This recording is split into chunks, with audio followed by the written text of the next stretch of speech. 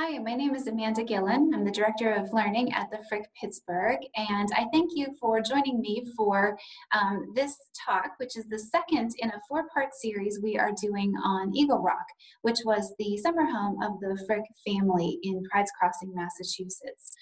Like all of you, we are working from home and are working hard to be creative and think about the kinds of online content that we can present for you and with you. So please stay tuned for a lot more to come in the upcoming weeks, both talks like this that you can watch and also some participatory programs as well. The first talk in this series was done by my colleague, Dawn Breen, and she talked about Eagle Rock as a home, its construction, its design, and really took a look at its creation in all of its splendor. At the end of her talk, she shared some lovely photos of Frick family members and friends enjoying themselves in a lot of different ways at the Eagle Rock property. And it is here that I really want to pick up my part of the conversation.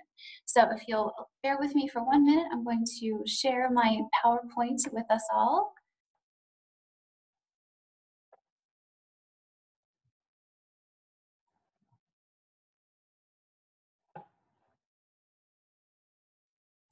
So here you see Eagle Rock in all of its glory.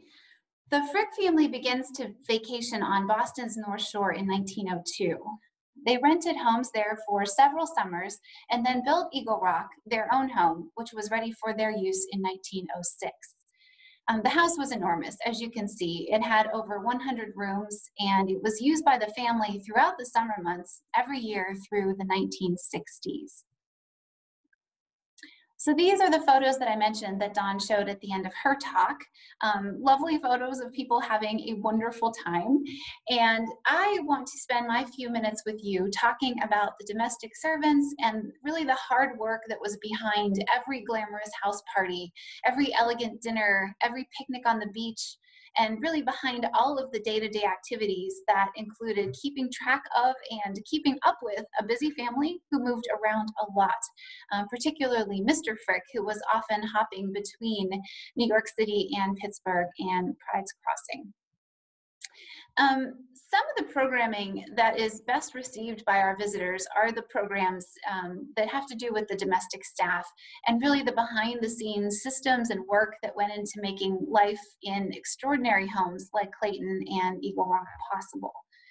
The nature of archival materials, which are sometimes sporadically kept and saved with pages missing or sections missing or things not saved at all, really makes it challenging to figure out exactly how and where the domestic staff were working and when. Fortunately, in addition to saving a lot of their things, the Frick family also kept incredible records of household receipts, letters, and payroll accounts that reveal a great deal to us about their lives and the lives of the people who worked for them. Since we are all at home for the foreseeable future, if you have an interest in Clayton and these archival materials or particularly photographs, this might be a fun time for you to do some exploring on the Frick Art Reference Library website. All of the papers that pertain to daily life at Clayton and the Frick family's time in Pittsburgh are kept at the Frick Art Reference Library, which is adjacent to the Frick collection in New York. If you go to the Frick Art Reference Library or FARL website, you can search for the section on the Frick family papers, and within that you can find digitized online family photo albums. It is in there that you will see these photos, photos circa 1900, 1901 of Clayton itself, a lot of the Frick family travel photos. It's really a wonderful and fun thing to explore if you have some time. Our curatorial and learning staff at the Frick Pittsburgh use the documents and all of the things kept at the Frick Art Reference Library to better understand life at Clayton. These are an incredible resource for us as we try to understand and interpret life in this house. So here is an image. If you've been to Clayton or done any of our programs, you may recognize some of these faces. These are some of the domestic staff, some of the servants who worked for the Frick family at Clayton here in Pittsburgh. On the left, you see Mary Coyne, who started in the 1890s as a maid with the family. She appears on many, many payroll records. And she actually stays behind in Pittsburgh when the family leaves for New York and leaves Pittsburgh in 1905 and becomes a housekeeper at Clayton well into the 19-teens and perhaps beyond. In the center, we have Spencer Ford, longtime chef of the Frick family, who also stays behind in Pittsburgh and then eventually moves to Washington, D.C. on his own later. And on the far right is James Elmore, who was a prominent coachman who the Fricks hired. He was originally from Philadelphia. He starts with the family in the mid to late 1890s and actually winds up moving permanently to Pride's Crossing, Massachusetts, to care for the carriages and the horses, and that's where he ends his career with the family. You will hear more about James Elmore from my colleague, Kim Cady, who is the assistant curator for the Car and Carriage Museum at the Frick Pittsburgh.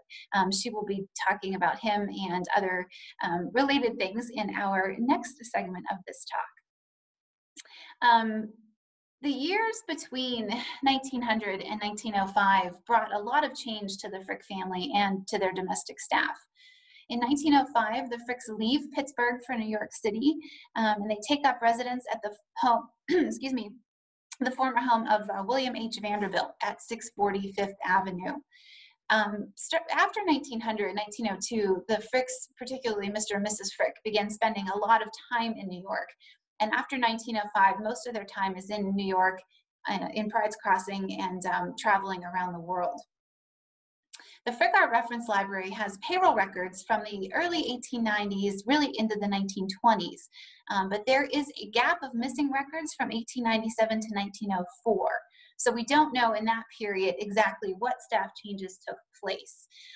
But really, this is a moment for us to pause and think about what it felt like for the servants who, were working at Clayton in the early 1900s and no doubt felt that change was coming. The family was starting to live differently, and they couldn't, I'm sure, help but wonder what effect it would have on them. Changes in where and the ways in which the Fricks were living meant changes for the domestic staff. Suddenly, after years of living primarily in Pittsburgh, the family's attention was turning away from our city and toward other things. And that meant changes and different work and perhaps increased work for the servants. It seems like most of the Pittsburgh staff stayed in Pittsburgh. They either continued to work at Clayton. Mary Coyne is an example of this. Even though the Fricks leave Pittsburgh essentially in 1905, they do come back to the home periodically throughout the year. They spend Christmas at Clayton for many years.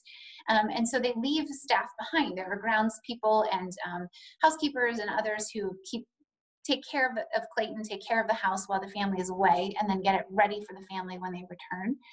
Spencer Ford stays in Pittsburgh. And another person who stays in Pittsburgh and on the Pittsburgh payroll is David Frazier, who is their longtime head groundskeeper. A couple of the staff members make the transition out of Pittsburgh with the family, including James Elmore, who I mentioned, who you see on the right. Elmore becomes a permanent and integral part of life at Eagle Rock. So I wanted to show you a couple of examples of the kinds of payroll records that let us know what we know about the people who worked for the Frick family. Even when you have records, there are still mysteries to sort out. It's an effort that takes time and persistence. And I will say that it is a long-standing dream of our education and curatorial departments that we get to find the time eventually over the years to really delve deeply into all of these payroll records that transverse the time the Fricks lived at Clayton and also New York, to truly map and research the staff members who worked for them and to put together a sequence of who was working, where and when. This payroll sheet that you see here is from May of 1906. And I'm showing this to you because this is an example of the kind of blended payroll that is happening as the Fricks are living in various places. So at the top of this document, you see Clayton listed, and there you see Spencer Ford's name, $40 a month, Mary Coyne, Nellie Lupton, who is likely another maid perhaps, and then below that, David Frazier, who I mentioned as head groundskeeper, and then below him, essentially a lot of, I believe, lawn workers, garden workers who were helping David Fraser. So below that section, that's kind of the people who are working and staying at Clayton. You see the Pride's Crossing list of payroll. And at the top of that list is James Elmore, who is well paid comparatively at $80 a month. He's got several stable hands boarding with him below, and then you see some other names toward the bottom. This is interesting because there are a number of payroll records, many, many years, that look like this, where we are only seeing kind of a skeleton crew of staff listed for Pride's Crossing. And that was mysterious and interesting until we finally were able to look at payroll from later years. And I have an example of that to show you. Here we go, August 1912. And this is the first month where we were able to finally see the rest of the staff who would have been part of what would be an enormous Eagle Rock staff, to be able to care for the linens and the dishes and the food and the dusting and the washing and scrubbing for a 100-plus room home. So when you look at this payroll, you see the Clayton folks at the top, a couple of name changes there, but Mary Coyne is still on payroll, as is David Fraser. But when you look at Pride's Crossing, you see James Elmore and you see some of the names from before. But then you go down below and you see a name, Miss Ratcliffe. And she is listed at the top of the domestic staff for the household as housekeeper. This is interesting, and this must have been a sort of a change in the payroll records. Miss Ratcliffe appears here and continues in each section from then on, with really wonderful titles for each staff member, so we know what they were. For example, 4 chambermaids, we have a butler, a second man, a third man, an odd man, a night watchman. A notation written, it's cut off here, but on this paper, it's written sideways, reads, checked with receipt book from Miss Ratcliffe. Miss R taken receipts in her book. So our guess is that Miss Ratcliffe, as the housekeeper, was somehow handling the household staff separately. And then at this point in August of 1912, they decided to integrate record keeping of the two. So again, there's lots to be done to kind of investigate who these people were and how they worked for the family and where they worked. The archival materials at the Frick Art Reference Library are full of very official looking documents, full of receipts and invoices and, you know, grocery receipts and clothing and a lot of sort of typical things. The files in the archives are also full of surprises and wonderful little things that were somehow kept and saved for, you know, over 100 years, that give us glimpses as to the work that these domestic servants were doing to keep the Frick households, plural, running. This is a wonderful note. I found this in the archives on one of my visits. Frick education and curatorial staff go to the archives. We try to go once a year to look at these documents in person. A lot of things are digitized, and we work very closely with the archivists there, but there is nothing like sitting down with a paper file and being able to find surprises like this. So this is a note dated June 11th, and I don't know what year, but this is just a small communication between staff, really, of the type that made everything function for the household and the family. And June 11th, James Elmore writes to Mr. McElroy, who was one of a series of private secretaries who worked for Henry Clay Frick. And these private secretaries handled business matters, but also personal matters, and really were kind of a hub, if you think of it in that way, for all of the domestic staff.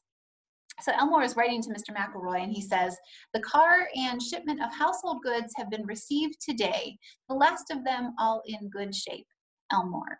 So James Elmore is living permanently up in Pride's Crossing, Massachusetts, year-round. And June is about the time that the Frick family would have been transitioning to Eagle Rock to spend their summer. And so this note is telling us that Elmore has, you know, received the things that were being sent up in preparation for the family's arrival have been received and are in good order. So just a little glimpse into how these things took place. This is another note. This is one of my favorite things I think I've ever found in the archives because of its very simplicity, I guess, the basicness of it. So this is a note on stationery, Eagle Rock Pride's Crossing stationery, dated September 19th. I believe it's 1907, I think it is. Yes, September 1907. This is a letter from Joseph Holroyd, who is the butler for the Frick family at Clayton in Pittsburgh. He transitions with the family to New York and to Pride's Crossing, and then eventually his brother takes over. John Holroyd takes over for Joseph sometime after 1910. But this is Joseph Holroyd, the butler, writing to Mr. McElroy, again, who factors into this, and he is writing to him and saying, "Mr. McElroy, dear sir, will you please call up Spencer Ford at Clayton, and ask him the name of the stuff he used to clean the Holland shade at the house with, and send 1 dozen cases to 640 Fifth Avenue, New York. Very truly, yours very truly, J. Holroyd." This is a wonderful note. Essentially, they need to know Holland shade is a blind. It's a pull down blind, and Holroyd wants to know, what does Spencer clean the shades at Clayton with? And can you tell me and send some to New York? 640 Fifth Avenue is the Vanderbilt home that the Fricks are renting in New York for about 10 years. So just the very sort of nitty grittiness of some of these notes, I think, make them wonderful and fun. And, just a very small window into the communication that was essential to be able to manage these various households and keep things going in the way that the Frick family wanted and expected.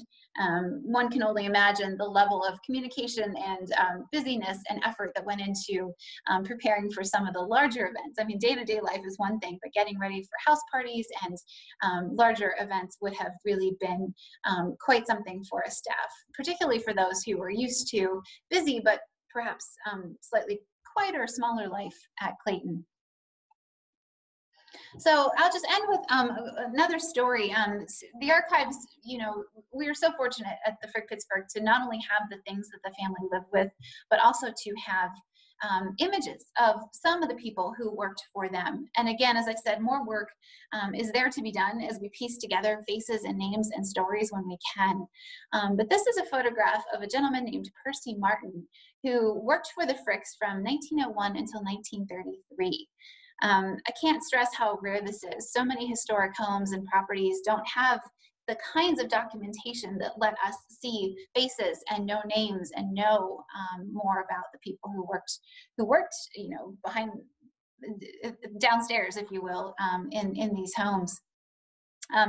Percy Martin, his name appears on that 1906 payroll I showed you. He is listed as a choreman. It seems as though the Fricks came into contact with Percy when they were renting homes in Pride's Crossing in the summers before they built their own Eagle Rock. And at some point, they made him part of the permanent Eagle Rock staff. Percy's story is one among several of people who worked for the family who had very long, even lifetime careers with the Fricks.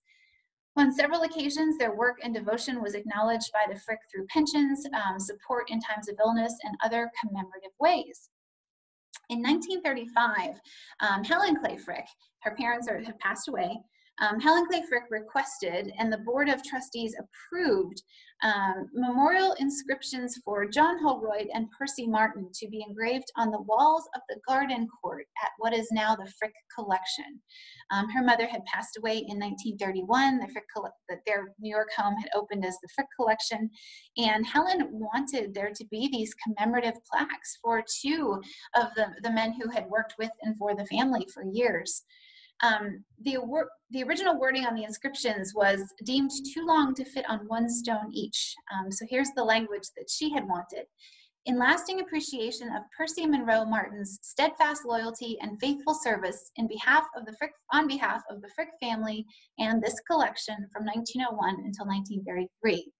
And the other said, in grateful recognition of John Holroyd's devoted care of the Frick collection from 1911 until 1914, and from 1914 to 1931, when he was superintendent of the original building. So these are two men who worked for her parents, for her, and it's just very interesting that she wanted their names to be a part of the physical structure of the building.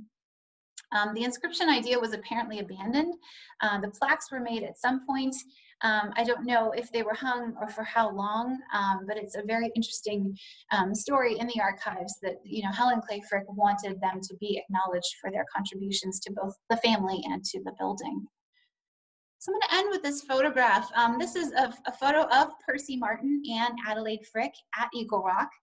The date is unknown, but you see that Percy is pushing Adelaide in a wheeled chair, taking her outside. And there is just, you know, so much in this photograph. You're seeing a very personal connection. You know, he is helping her, assisting her so that she can move about. It's a very personal thing, but at the same time, he is employed by her. He works for her. And I just wanted to show this because it's another sort of glimpse of life at Eagle Rock. Mrs. Frick loved Eagle Rock and spent every year there, a lot of time there, even after Mr. Frick passed away. And that's actually where she passes away in 1931. Thank you for joining me for a little exploration into some of the domestic staff stories for the people who lived and worked at Eagle Rock. We will have 2 more segments in this little Eagle Rock series. The next one will be presented by Kim Cady, our assistant curator for the Car and Carriage Museum, who will talk about James Elmore and the carriages and horses that we have currently in our Car and Carriage Museum that actually were moved up to Eagle Rock in the early 1900s and lived there permanently and served the family there for many, many years. So that is our next Eagle Rock adventure. Thank you very much for joining me. It was a pleasure to be with you, and have a good day. We'll see you again soon.